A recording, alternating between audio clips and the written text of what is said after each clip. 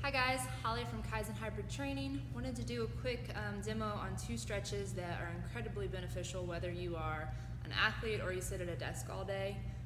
Upper and lower back pain is a pretty prominent problem for so many people, and if you're dealing with upper back pain, most people's tendency will be to try to stretch this way. They feel all this tension back there, so they think that it needs to go that way. But in reality, it's the contrary. You actually want to take everything back the opposite direction, because everything we do is in a forward, hunched over posture, whether it's driving or eating or sitting. We really need to kind of be proactive and take the body back the opposite direction to relieve the shortened, restricted chest and take that pressure off of the upper back. Same for the lower back. We're typically rounded. There's not many chairs or seats, whether it's in your car or your desk, that accommodate a nice straight upright posture. So these two stretches are quick, simple. They're best to be done after training or cardio when the tissue's warm.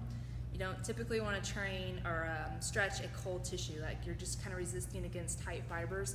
So even after a warm shower is better than doing it just straight cold tissue. So they're pretty simple. First one is just a basic cobra stretch. Palms are on the ground. We're just gonna push up, come back to a position that's comfortable. You don't wanna force this, you don't wanna get crazy. Stretching and trying to relieve stress and tension is totally negated if you're trying to force the tissue. So relax into this. I'm very flexible, so this is kind of the extreme version. For a lot of people starting out, it may just look like this. Or you can do the rotational version, which is taking one arm here.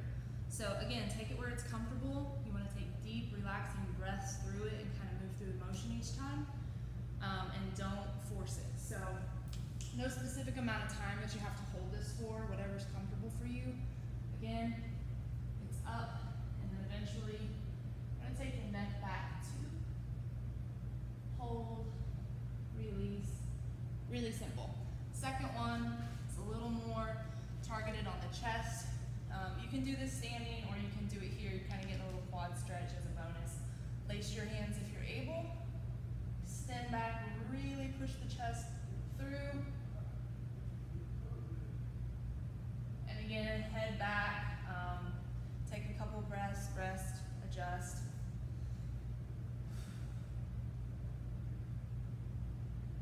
Now, I will say, even though I recommend doing all of that on warm tissue, if you sit at a desk all day, you obviously don't have the option to get warmed up. So it's still great to do that one at least a couple times a day to help offset all that time that you're forward and all that pressure that you have. So try these out, guys. They'll help a lot. They're simple and they're easy to incorporate, and they will relieve a lot of pain and keep your posture right. So I will see you next time.